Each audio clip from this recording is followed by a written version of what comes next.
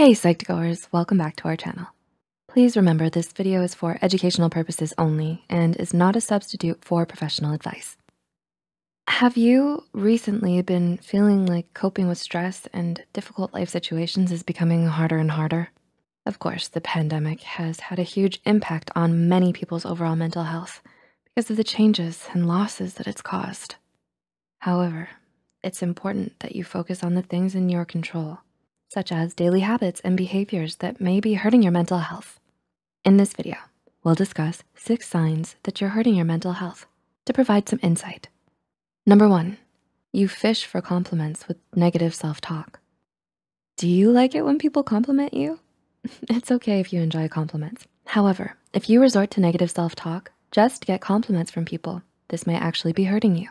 According to Patricia Celan, a mental health professional, constantly making negative comments about yourself promotes brain pathways for negativity.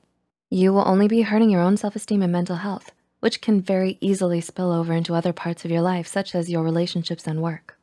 To avoid this, you can try to express positive thoughts about yourself and give your self-confidence a boost. Number 2, you're constantly trying to be productive. Are you someone who tries to fill out their daily schedule to a point where you're always doing something productive? Although productivity is a good thing, people tend to forget that their bodies and minds need breaks.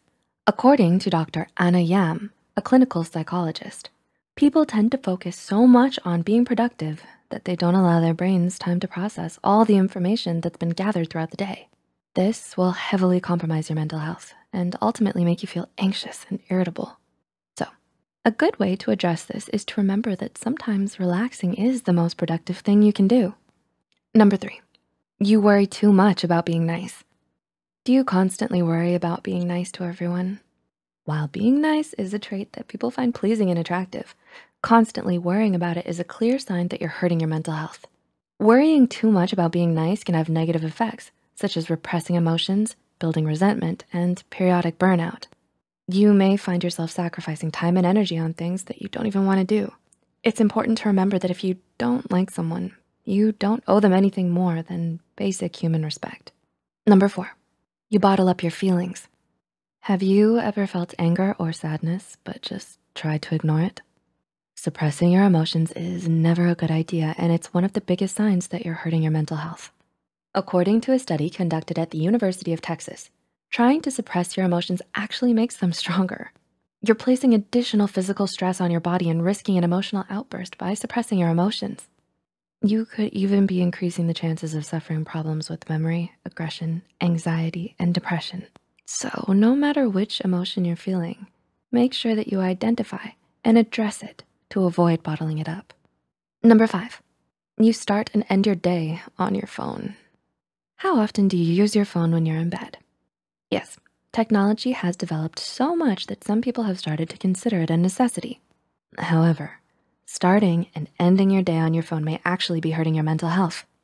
According to psychotherapist Kelly Bowes, starting and ending your day on your phone is bad for your mental health because of the barrage of things that you try to address and keep up with, as well as the temptation of distracting yourself. Overstimulating your mind as soon as you wake up or when you're getting ready to sleep will have negative effects on your mental health. To remedy this, you can try leaving phones and technology out of your bedroom entirely.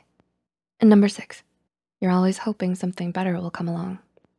Do you consider yourself an ambitious person? Hoping for better things can be a great motivating force that will help you achieve even your wildest dreams and goals. However, if this idea of always wanting something better is obstructing you from appreciating what you currently have, then it might be a sign that you're hurting your mental health. You might be caught up in the thought of what could have been. Practicing gratitude will allow you to appreciate the things that you have and take your mind off the next thing. This will allow you to take a step back and to see everything you've worked for and achieved up until now, giving you a much needed and deserved confidence boost. Did you relate to any of these signs? Please remember that this content is meant to be informational. It's not intended to diagnose or treat any condition, but hopefully this article can provide you with some more information that will allow you to understand why you might be doing some of the things that you're doing and give you some general guidance as to how to address them. Don't forget to leave a like and comment if you enjoyed this video. Subscribe to Psych2Go and hit the notification bell icon for more. And if someone you know could benefit from this video, make sure to share it with them. All sources used are in the description below. As always, thanks for watching, and we'll see you next time.